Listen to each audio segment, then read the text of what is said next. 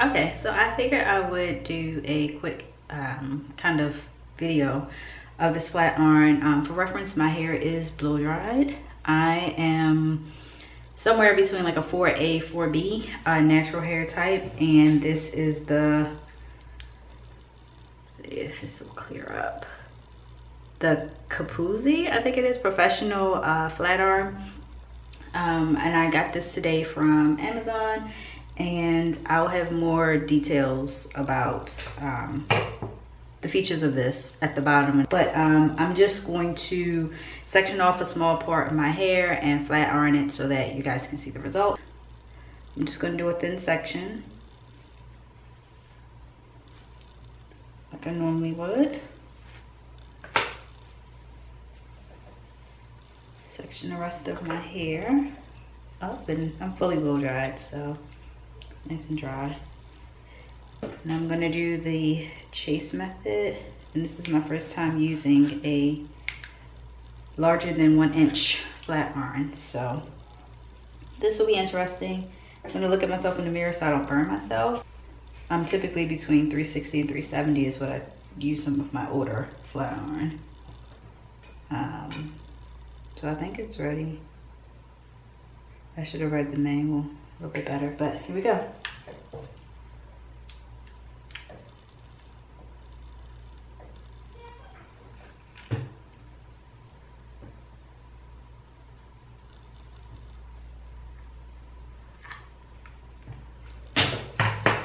Okay.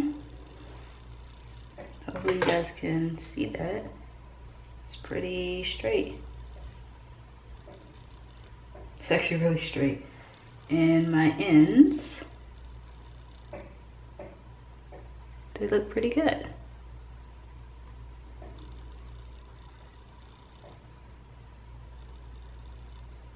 My hair doesn't feel dry. I may need a trim, but yeah, so first impression, I'm gonna go ahead and do the rest of my head, and you guys will see videos once I'm done. Bye.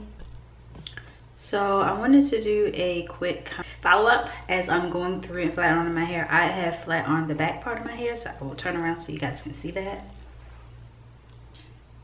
And hopefully you guys can.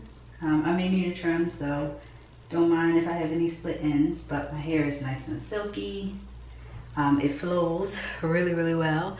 And here's just like a close-up. I think it's pretty straight, I'm sorry.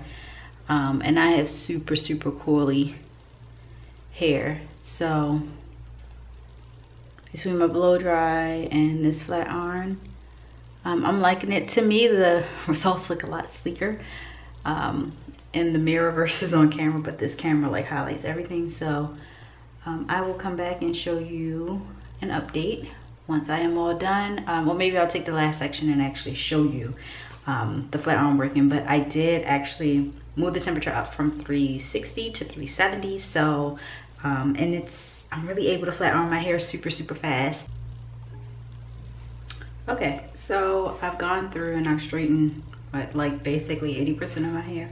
And I actually went back over my ends. And I'll turn around so you guys can see. Still flowing.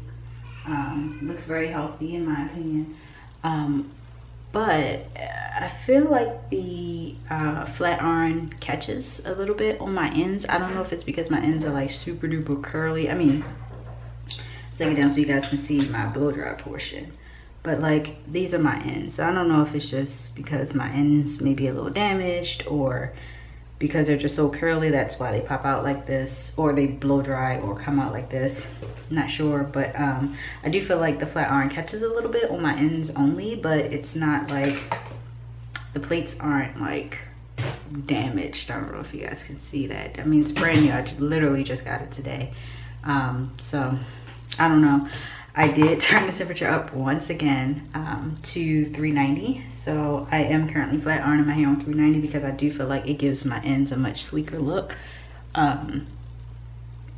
So I might have to either get a trim or just know that because of my ends, I have to flat iron on a higher temperature than I am used to. All right, so I take my section. I spray heat protectant on my hair when I blow dried it, so I did not go back in and put any more heat protectant on my hair.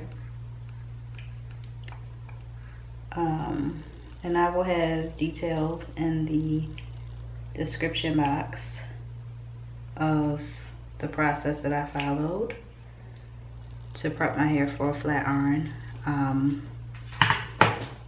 I'll make sure I list all of that. My edges are starting to grow back, so I've been kind of fiddling with the best way to get those with this flat iron, because I don't have like a mini flat iron to really get in there. So it's been working as best as it can.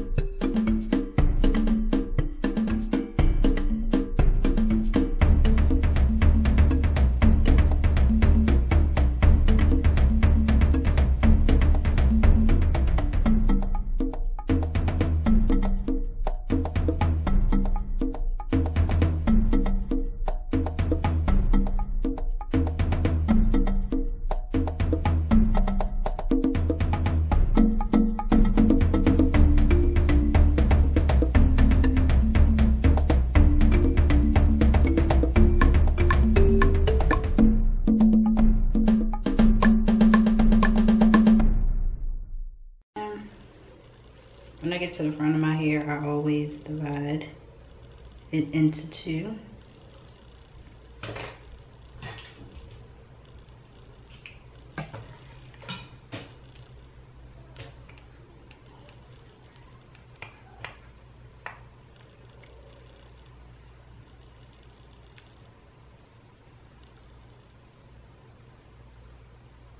And I just go slowly.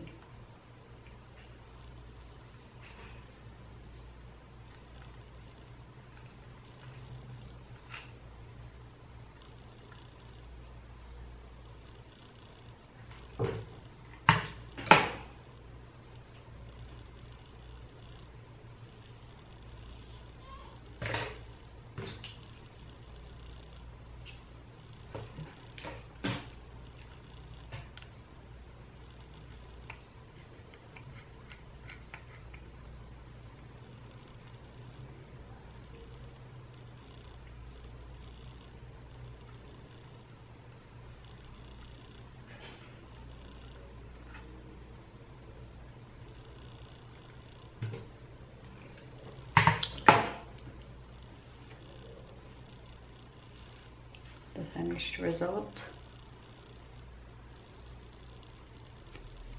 Up close look at my hair.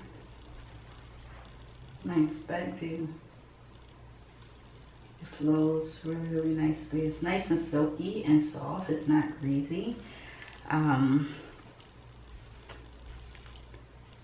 like it. I don't think my hair has ever been this long, thanks to Protective Styles. But yeah, so I'm gonna go in. I will probably trim my ends a little bit later and then just bump it, but so far I am pretty happy with this flat iron. Okay, so but this is, let's see if it says it on here. This is a 1 3/4, so 1.75 inch flat iron. It says it's keratin treatment, but this is the Nano titanium hair styling iron. Find your flat iron inside of this nice velvet pouch. I don't know if it comes in other colors. I really don't care. Colors don't matter to me because it's about how functional the product is. But it's white and orange. It has some buttons here. See if I can get this to focus. There we go. These two, sorry, the plus and the minus control the temperature. The P is for settings that they have for different styles of hair. And then here's the power button that you would just press on and hold for 3 seconds to turn it on. I don't know if you guys can see that. Let's get that to focus. Here we go, user manual. And then it just has like, just some instructions. But as I was telling you, here are the settings here. 270 is typically for fragile hair, which I don't think any natural person would be able to use that temperature this low with this iron. 350 is for damaged colored hair. I would say that was the starting point for me, but I actually had to go up as high as 390 for results. And then 410 is usually for healthy hair. But my hair is just, I can't get over like how much body it has in like movement like this.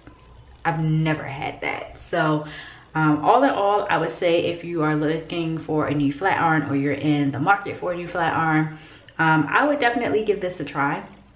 Again, I did feel like it was a little bit of some pulling / snagging, but I think it's just really my ends.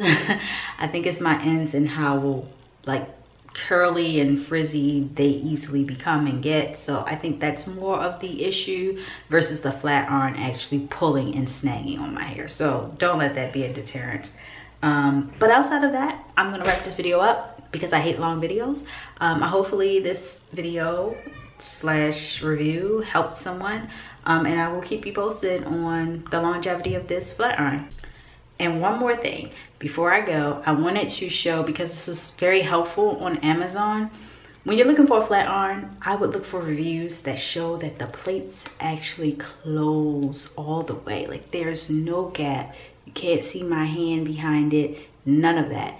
It also has this, it also locks in place, so you can lock it. It won't close like this, which is why I closed it myself. But as you can see here, when it's closed, there's no light, air, or gap. Like nothing. Can't see. So that's very helpful, and I wanted to mention that. So now I'm really gone. Bye guys.